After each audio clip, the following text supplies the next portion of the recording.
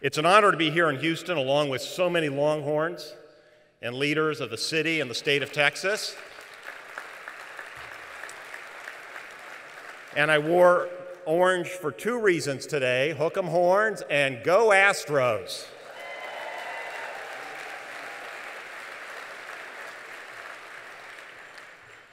Now, the resilience of the people of Houston after Hurricane Harvey has been an example to the world, and this museum embodies their spirit.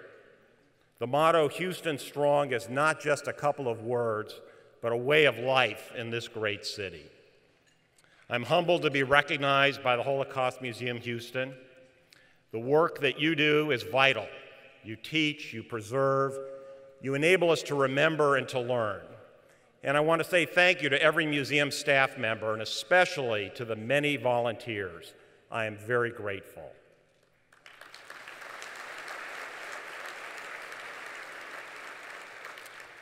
Now, in our busy lives and in this noisy and complicated world, the museum is a place for remembrance. And we remember through stories. Each of you here has a story, a life, a family, a history that is unique.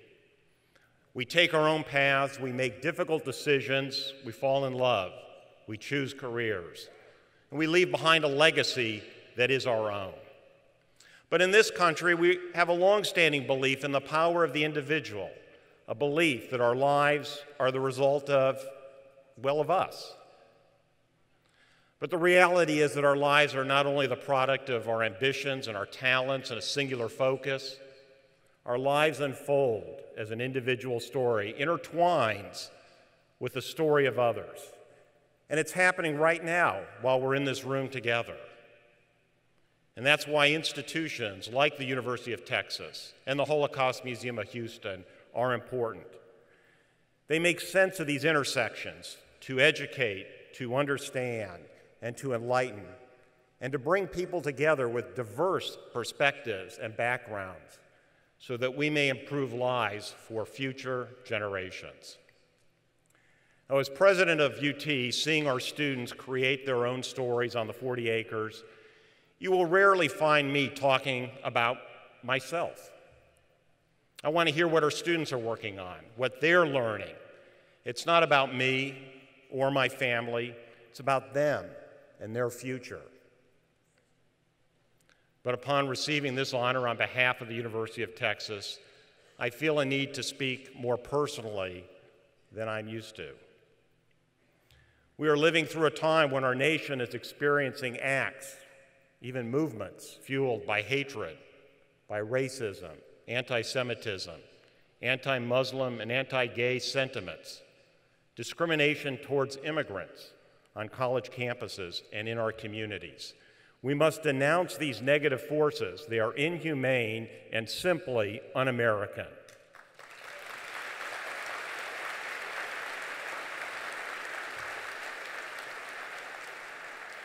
Too many people do not understand what hatred can lead to, especially organized, legitimized hatred. And that is why we must remember. We remember through our stories. So today, I want to tell you a story that helps define who I am, and a story about our nation. And it is my father's story. When I was about 8 years old, I came home one Sunday from Hebrew school. And on that morning, the teacher had taught the class about the Holocaust. But as an 8-year-old, I don't think I really got it. When I came home, I'm sure I wanted to eat quickly and then go outside to play. But while having lunch, I told my mother about what I had heard in school, probably in a typical 8-year-old tone. Well, at some point, my mother said something like, "We've never told you this before, but your dad lived through the Holocaust." That was the first time I learned my dad was a survivor. On Sundays, my dad would take a nap, probably to escape from 4 wild kids. But this Sunday, after speaking with my mom, I clearly remember going into his room, looking at my dad sleeping, to see a number tattooed on his outstretched arm. Seeing that tattooed number for the first time, is something I will never forget. My father is a Holocaust survivor. For my entire professional career, I've never talked about my dad's story outside our family, not because of how emotional it is and not because of how personal it is, but it was his story, and it was our family story. It didn't have anything to do with being an engineering professor. But my responsibility is different as president of the University of Texas.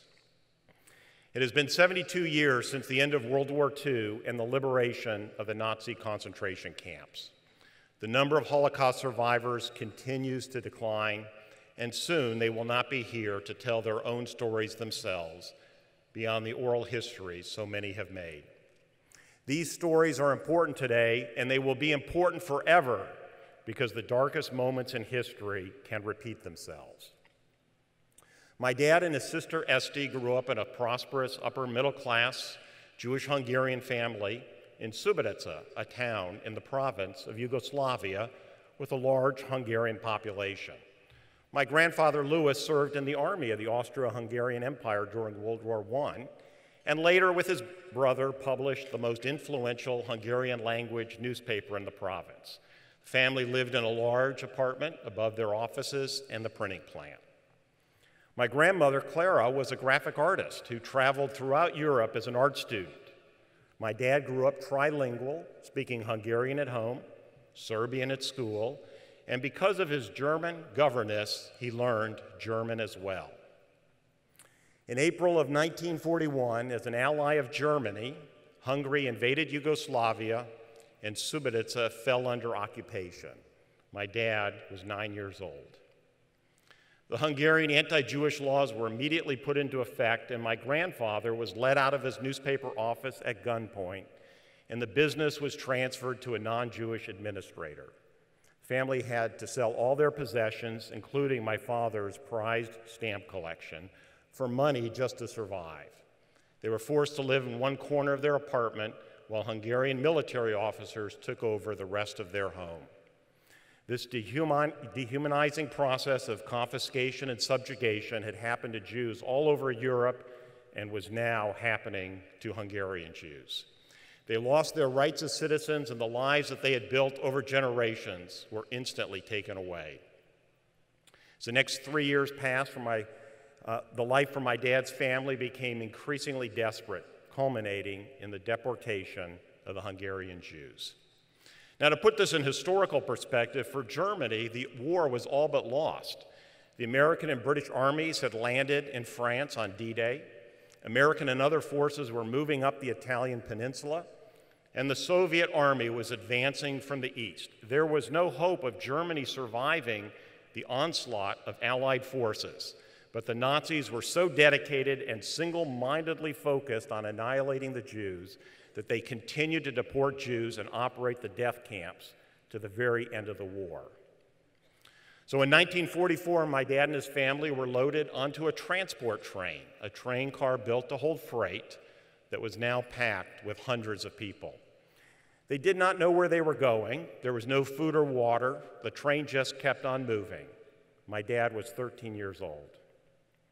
Finally, days later, the train stopped, the doors opened, and the people were ordered to get off. They were at their final destination, Auschwitz.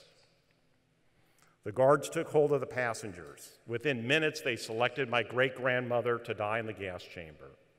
My grandmother, Clara, was taken into one of the compounds, and my dad and Esti were put in youth blocks in 2 other compounds. The average time a person would survive in Auschwitz was 4 days.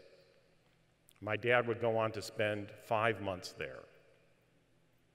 He survived by using the German language that his governess had taught him, acting as an interpreter for the officials who were shopping for slave labor, and for the Polish political prisoners who were the overseers in the compounds. He ended up working on a roof repair detail that was allowed to go from compound to compound. And in one of these, he saw his sister Esti, who told him that their mother had died. On another visit, he brought Esti food and warm clothing, paid for by trading trinkets on the black market. By the late fall of 1944, rumors circulated through Auschwitz that the Germans were planning to exterminate all remaining prisoners, including the children, before the Soviet forces arrived. With this news, the Polish underground, who had a strong presence in Auschwitz, began smuggling people out in frantic attempts to save as many lives as possible. Now, I want to take a moment to recognize the bravery of those who resisted the Nazis. History does not often reflect how Jews and other targeted groups fought back. This was at the time when they had no rights, no property, and the slightest infraction was punished by death. Still, they fought back. They organized and they resisted, and those resistance fighters saved my dad's life. The Polish underground hatched a plan to smuggle my dad out on a transport where he might have a chance to survive. Now, keep in mind, my dad was barely a teenager, and because of his young age, he would never have been selected to work in a slave labor camp. The underground knew this and coached him to tell the Germans a number of plausible reasons why he would be on a transport out of Auschwitz. And one day, as prisoners who had been selected for work lined up, the underground slipped my dad into the line. He was crammed into the train car. He didn't know that it was bound for a satellite camp of Buchenwald near Weimar, Germany. After 3 days on the train, my dad arrived in the small town of New Rochelle with about 300 other slave laborers. They were going to be forced to work in a small factory making aircraft wings for Messerschmitt fighter aircrafts. An SS guard gave a talk to the group just before they were dismissed. The guard went up to my dad and said, "What are you doing here? I didn't select you." The guard had recognized my dad from Auschwitz and knew he wasn't supposed to be there. The underground had not prepared him for this scenario. But my dad thought quickly and said to the guard, "Sir, with all of these new inmates, they thought that you would need another interpreter." The SS guard miraculously agreed, and my dad was able to go into the factory. He would spend the remaining months of World War II as a slave laborer alongside the other enslaved Jews and Russian prisoners of war. They were barely fed, and their lives consisted of nothing more than a daily walk from the barracks to the factory, and hours of labor, and back to sleep. Even with the life being worked out of them, they resisted. The workers would sabotage the wiring in the wings of the fighters so that the landing gear would retract after takeoff, but upon landing, the wheels would not lower, and the planes would crash. They risked their own lives to ensure that someday the Nazis would be defeated. In April of 1945, General Patton's Third Army was rapidly powering through central Germany as Allied forces converged on Berlin. The Nazis were trying to hide the evidence of the camps, so they evacuated New Rochelle through a forced march to the main camp 65 miles away, Buchenwald. Many died along the way, and during the journey, my dad was confronted by a guard, beaten, and his arm was severely broken. He was very ill, but he made it to Buchenwald, and upon arriving, he collapsed and passed out in one of the barracks. When my dad came to, he was among American soldiers of the 6th Armored Division. American soldiers were liberating the camp. He had survived. In the weeks that followed, my dad, still 13 years old, had a choice to declare himself a refugee and face an even more uncertain future, or return to his hometown in Yugoslavia with the hope of seeing his family again. He chose to go home. And when he got there, he found Esty had survived Bergen-Belsen. My grandfather, Louis, had barely survived as a slave laborer in a Silesian coal mine, and 2 of his cousins had made it through as well. My grandfather was deathly ill and would die a few months later. But before he died, he wrote a letter to a friend in New York. My grandfather expressed his hope that his children would move to America. He believed that in the United States, his children would be given an opportunity to flourish, to lead happy, productive lives. My dad never forgot this message, and he still has his father's letter. My dad and my Aunt Esty and their cousins went on to escape what was then communist Yugoslavia. They ended up in Paris, which was in chaos after the war and flooded with refugees from across Europe.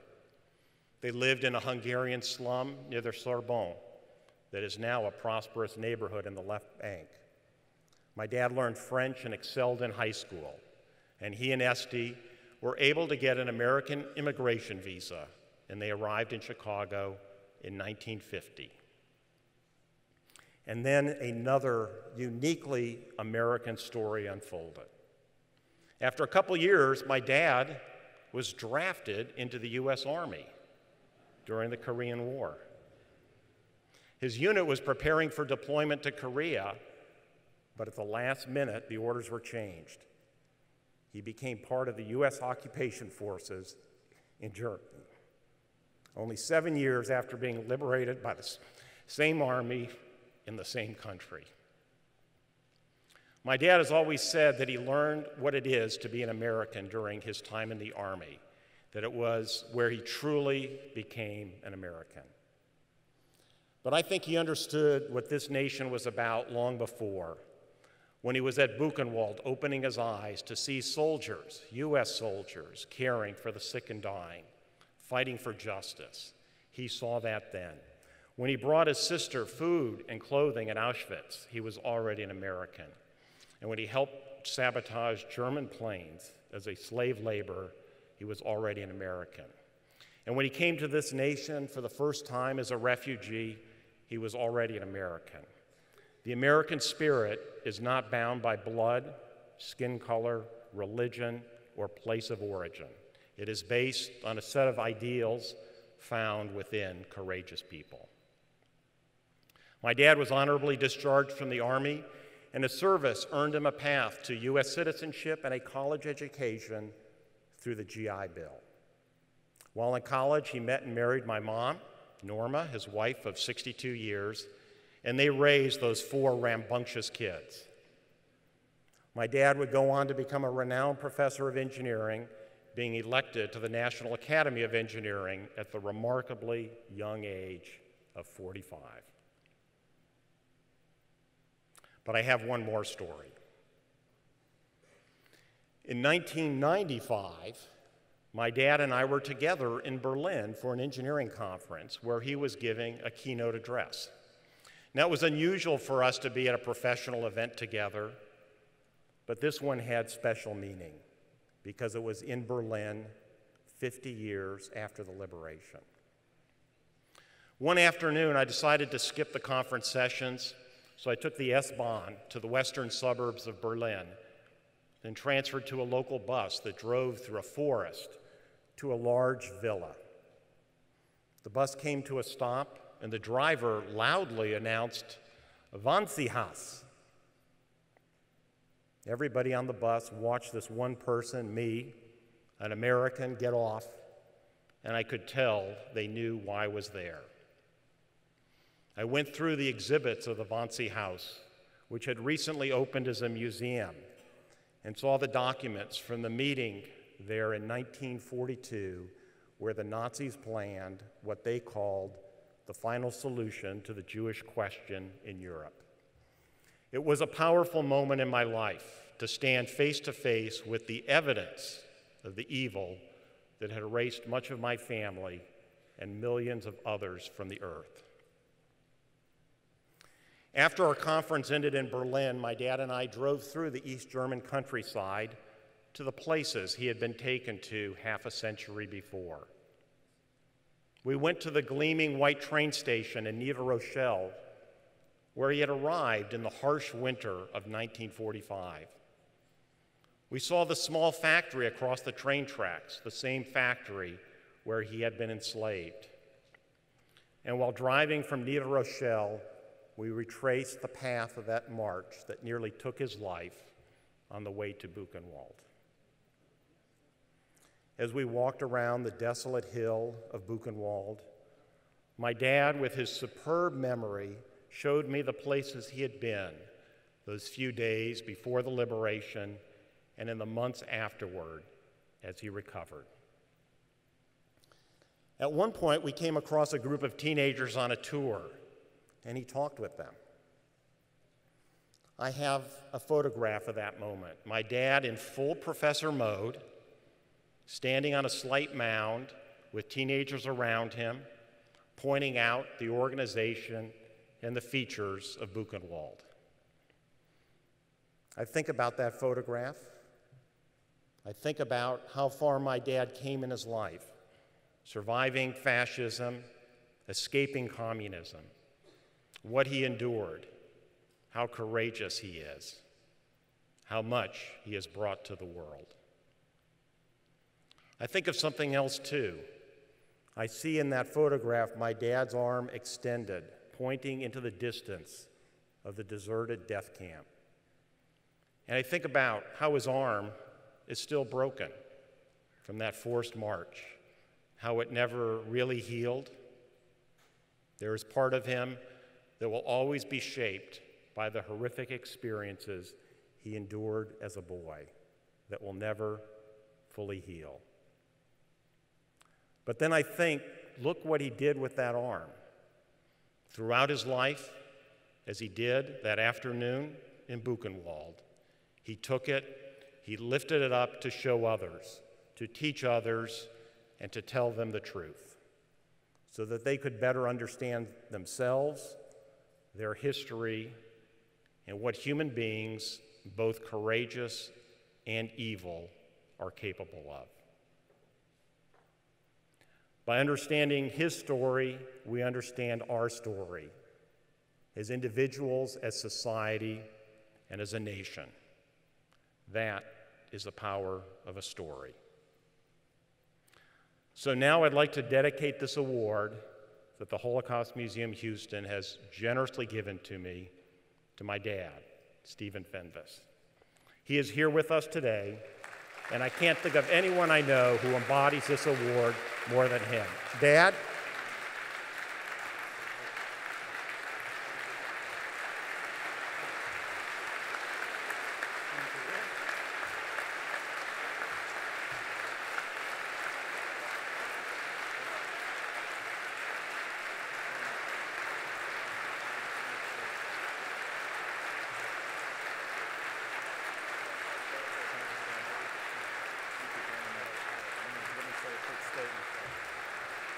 Ladies and gentlemen, on behalf of the Holocaust Museum of Houston, it's my honor to present the Guardian of the Human Spirit Award for 2017 to President Greg Fenves and the University of Texas at Austin.